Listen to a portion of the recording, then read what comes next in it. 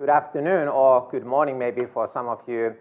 Really great to be here with you. It's my pleasure. So managing well-being and performance and resilient leadership, how much they have in common. So resilience, normally we think about how do we survive and especially bounce back when we have certain difficulties like COVID. To me and to my colleagues, resilience is also how to thrive, how to really excel in difficult times and all times. We think, and I personally think, that this managing the well-being performance paradox may well be the holy grail of the 21st century leader. What is the paradox? Paradox is something where you have two polarities, somehow feeling that they are contradicting. At the same time, there's a certain interdependence between them. If you think about paradoxes, I think leadership has always been about managing paradoxes like efficiency and quality or innovation. We have seen those in Harvard Business Review, front pages, all kinds of paradoxes what leaders need to manage. This is one of the new paradoxes, so because work nowadays, and I would claim that leadership as well, is actually becoming even more demanding. This whole VUCA world, what we talk about, volatile uncertainty, where we see really this all ambiguity what we have. I mean, this world is something that you need to be able to really understand things holistically. You need to have very clever mind. You need to have good thinking capacity, good cognitive capacity. And that, of course, needs well-being. Well-being physical, it's psychological, mental, it's also social. And all of those need to be in place in order to perform in an optimal manner. So what leaders can do in order to really enable this paradox of performance and well-being, that people and organizations could have both of those together. I will touch 4 different topics which are scientifically very valid. And first one is, how do we enable authenticity? Authenticity, you could think about it in 2 ways. From our academic point of view, we have an essentialist approach, which basically thinks that you are who you are. You discover yourself, you have self-awareness, and then you act in line with that identity what you have, with your essential self. Then we have existentialist approach, where the whole idea is that yes, I know myself, and I know what I could be. Something maybe a bit more, a bit better than what I am today. And then I choose to become that. So I basically have accountability and responsibility for that choice, and I live it through. So from authenticity point of view, the whole point is that if you are able to live authentic life, kind of holistically also at work, we know from studies that it's really associated positively with well-being, engagement, performance, and job satisfaction.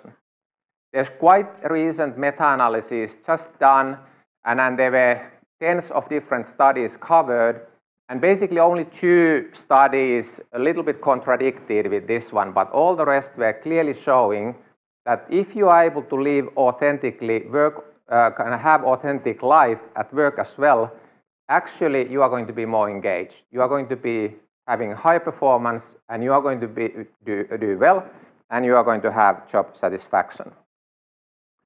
So what is really if we think from leadership point of view, how can we make it happen?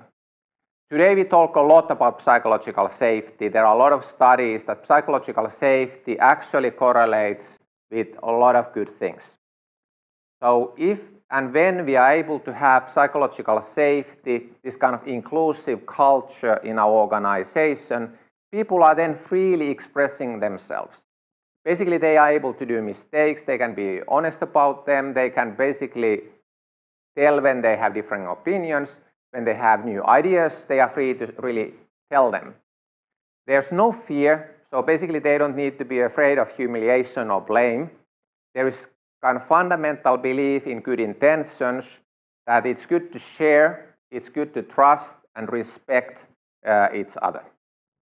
So this psychological safety is the key enabler for authentic life in our workplace.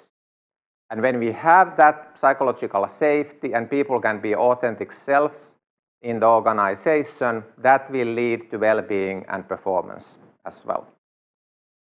The second topic, what I would like to cover is we as leaders, if we are able to help people to balance their life demands and life resources, actually they are going to have both well-being and performance. There's a lot of studies about this one. This job demands resources model is one great example, and then I'm going to talk about two others. So first one is this kind of demands, control, support meaning model, which is well studied as well.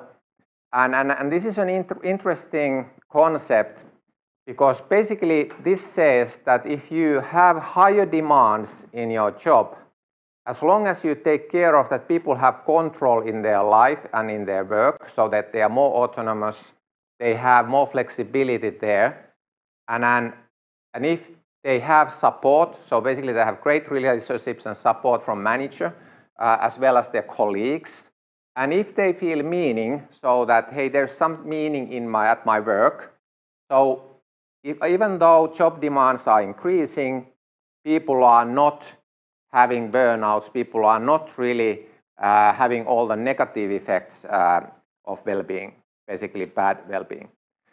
So if you look at that picture, what is there now, you can see that healthy work is something where you have strong support, where you have high control, and then where basically you have also high meaning at your work. And if that's the case, even the demands can be quite high and you are still not having ill-being at work. So those are critical. In our own data, we have done this kind of quite huge data gathering from multiple organizations where we have 3,000 plus individuals answering, and they are all knowledge workers. We had more than 50 different measures, validated measures we have been covering, and we have been looking really at what really drives thriving, learning and vitality, that people have energy. What really drives work engagement and what would drive burnout risk minimization. So when you look at correlations, you can see that this structural equation model here is quite complicated, and I'm not going to all details. You can see that the correlations are quite high, and you can also see that statistically these are really relevant findings. On the left-hand side, you have some cultural elements, and you can see that mastery climate, a climate where you can cooperate and you can exchange knowledge, you can learn, basically you develop yourself, is a climate which really drives these important mediators, i.e. meaningfulness, and then from Desi Ryan self-determination theory, autonomy, relatedness, and competence. And psychological safety, what we just discussed, is here. So one measure that also correlates with those mediators. And then fair policies, that people feel that there's justice and they have just policies, they are treated justly, that's and fairly, that's also key here. You can see their competitive performance climate, and competitive performance climate where you really compete against your colleagues, where you need to prove that you are worth and you are able to achieve, that actually doesn't have that much correlation with all these positive things. It do have a correlation with energy. So if you look at this one, so these mediators here in the middle seem to be key. So if you have if you are able to perceive meaningfulness, autonomy, relatedness, that you have good support, good relationships with your colleagues, and that you can also perceive this kind of competence that I can achieve, I know and I develop, then actually those are all correlating with learning, vitality, engagement, and also lower burnout risk. So what this tells us is that we need to, if we as leaders and in organizations are able to drive this perception of meaningfulness, autonomy, relatedness, and competence, people are going to be more committed, engaged, and then also doing better. And we can see then what cultural elements also are driving this one. The third topic what we have is helping people balance activity and recovery. So it's not only balancing the demands and resources, but another dimension of balance is balancing activity and recovery. So what is really balancing activity and recovery? So the same study I just discussed earlier, we also looked at what really correlated with these mediators. And you can see there the mediators: meaningfulness, autonomy, relatedness, and competence. And you can see that mental recovery seemed to have a key correlation with this. If you think recovery, you could think recovery as a physical recovery and then mental recovery. Physical recovery links a lot to sleep.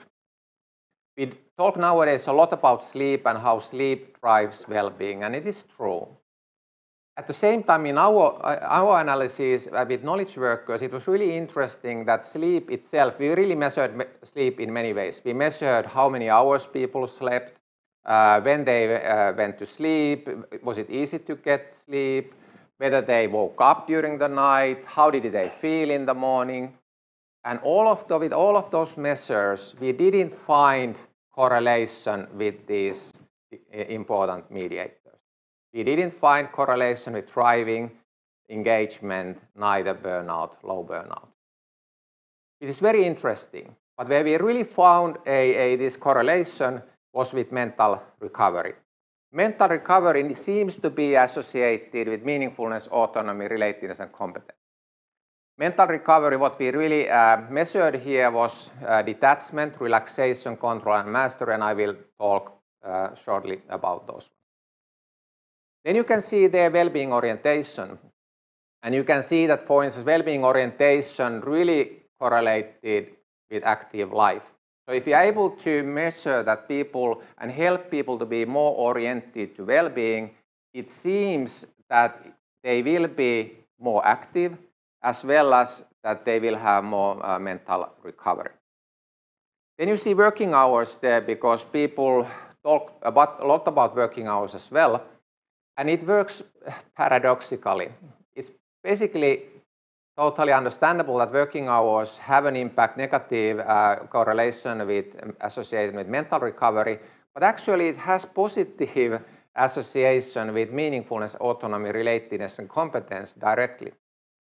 So even though kind of indirectly working hours might have a bit negative impact, you can see that basically it has also positive correlation. How is it? Okay, it's easy to understand that if you're really feeling that your work is meaningful, you feel this autonomy, you like your colleagues and managers, and then you work well with them, and you really feel this achievement. So your needs are really supported well and fulfilled at work, then it's easy that you might work kind of longer hours. We see that actually if it goes over, it's going to decrease clearly mental recovery, and it will have negative effects as well. But this is a bit of a paradox here. What we also saw what comes to low burnout or burnout risk, we saw that for knowledge workers who are really thriving, it's so that they easily have also heightened burnout risk, higher burnout risk. So higher burnout risk is actually something that comes easily with the flow, and there's a risk involved. So we as leaders, we need to give tools for our key employees, to really manage the burnout risk, to really manage their well-being so that they don't go over. But if they are really thriving, if they are really excited about their work, they most probably are. It's very difficult to see that they would have really, really low burnout risk, or that they would always have. That's maybe the better way to say it. In our data, clearly, those people who are thriving and who really are feeling all the positive things at work, they also easily had a bit higher burnout risk. So coming back to mental recovery, which is key here now, there are these 4 different elements, and then first one is relaxation here. So do I have relaxing things? Do I do relaxing things in my free time? Also, all kinds of relaxation exercises are good here, breathing exercises. Am I able to really relax in my free time? The other one is detachment. Can I distance myself from my work in my free time? So, or whether my kind of brain is continually actively going also when I go home. So detachment is key for our brain and mental recovery.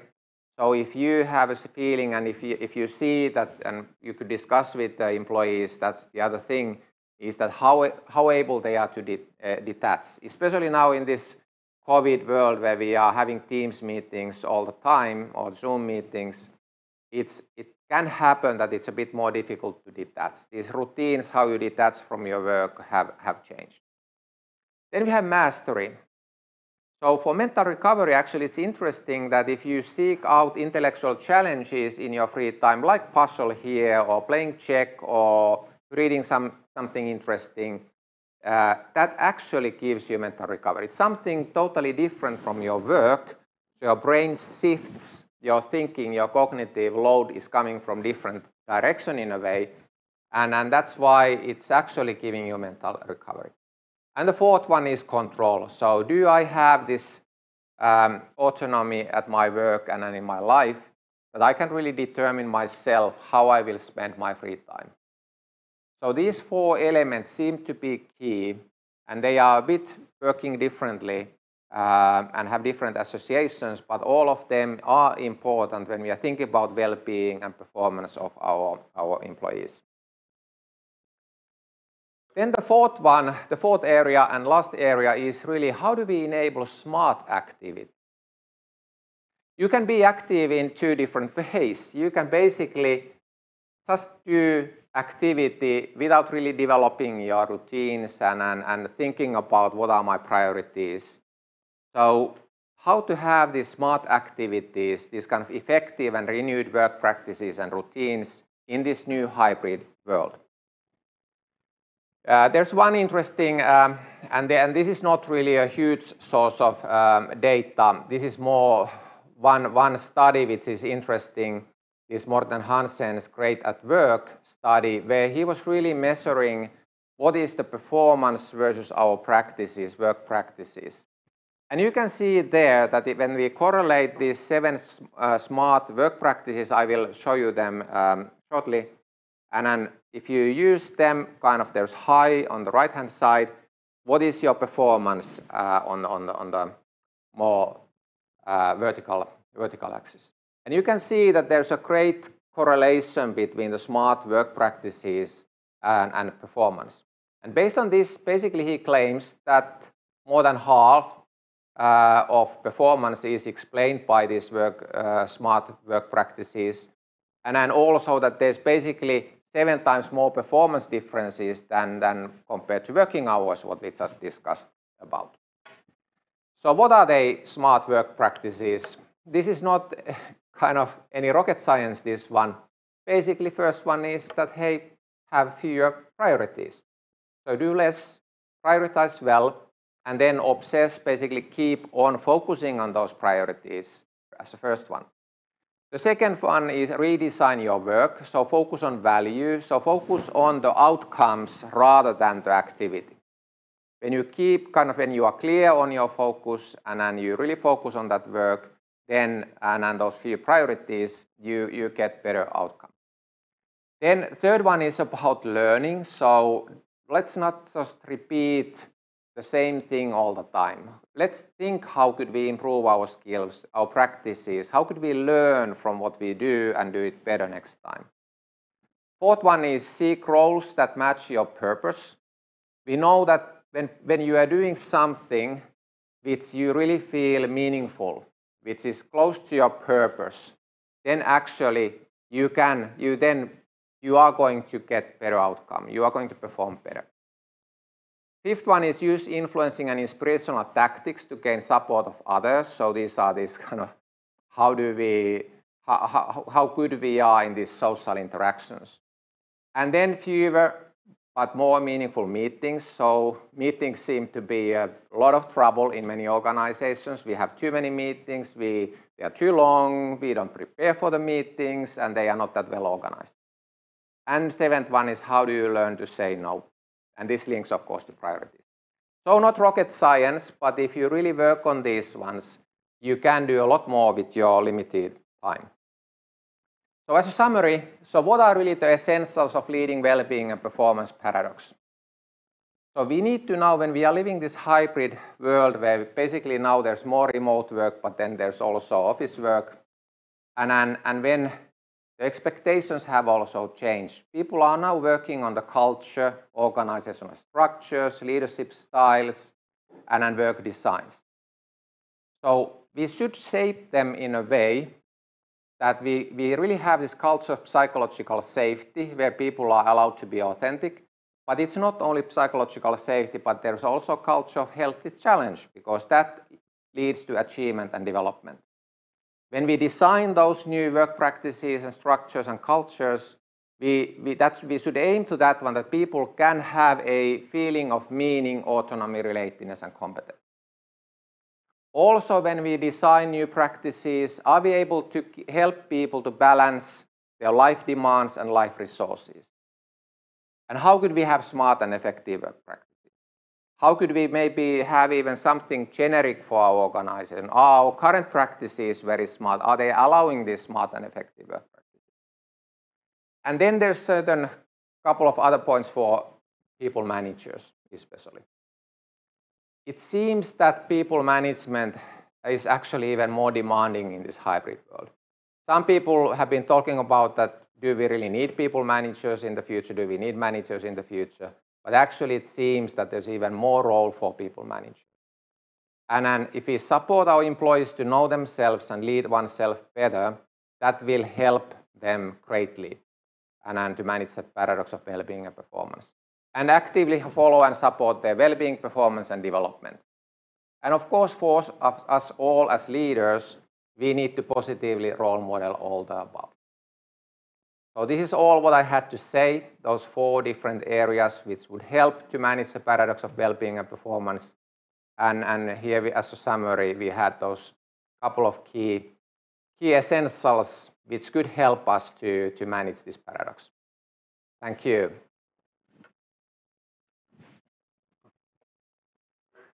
Thank you, Juha.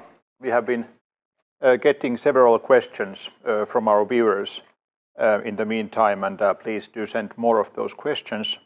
If we can't answer them all, which is likely in our time, maybe we can ask some of them to be answered perhaps by writing later.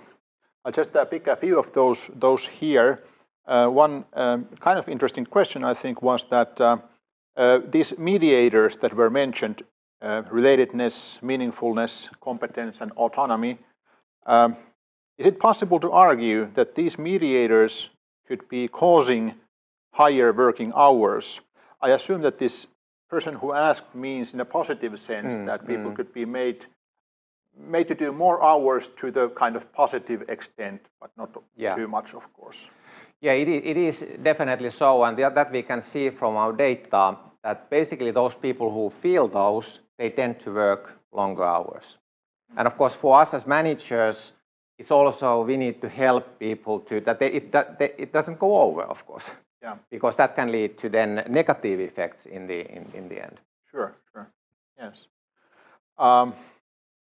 There's a very, very broad question, but if there's a short answer to it or some nuggets of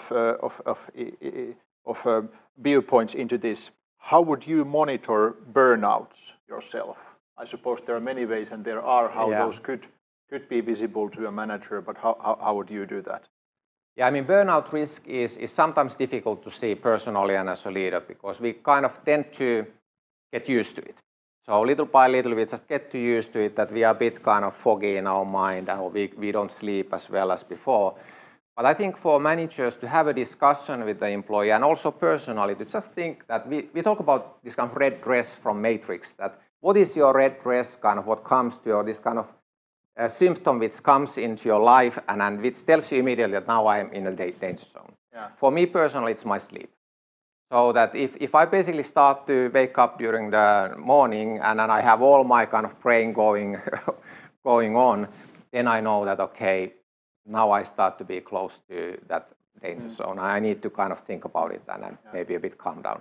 But everyone has something. Some have stomach ache, some have basically, they can see it in the heart rate. People can see it in different ways, and it's important to learn to know our own kind of, what are our topics, physiological reactions which tell us that now we are getting a bit over. And we as leaders, we tend to see from people then that maybe they don't, some memory, that some problems with just with their organizing, that they do something which they wouldn't normally do, as an example. That would be a kind of time to ask, okay, why that happens. Which makes it important, of course, to know one's subordinates as well as possible, something that might be more difficult in this current hybrid work situation, of course. And of course, when people do tend often to be very, very busy, that tends to put a strain on the leader, of course, indeed, in that they should somehow try to find the time to actually see and perceive how their people are doing, actually. And that's, I think, often all too easy to kind of forego that and just focus on the organizing and managing instead of the leadership. Yeah, absolutely. Yeah, I mean, this is this balance that managing facts and the things, and managing then people and the emotions, and that's kind of a balance. Good managers are able to do both. Yeah. Very much at the heart of where you come from this speech and how it's framed and designed. Would you have any suggestions of the influencing tactics that could be used as part of one of the smart work tactics to gain the support of others? Gain the support of others. Yeah, this is a good question, and I mean, I think this is really coming back to basic psychology, which has not really changed. We tend to think that everything is changing because technology is moving so fast.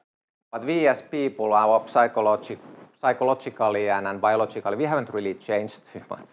Yeah. So I would say that these basic things, that having empathy and just listening and trying to don't interpret too much, ask questions that, okay, what did you really mean with that one? Yeah. Because very often our interpretations are actually wrong. And then we just keep them as fact after a while. And it's dangerous. So actually, maybe we should all read a bit Greek philosophers and some basic psychology and remind ourselves a little on that as well. Yeah.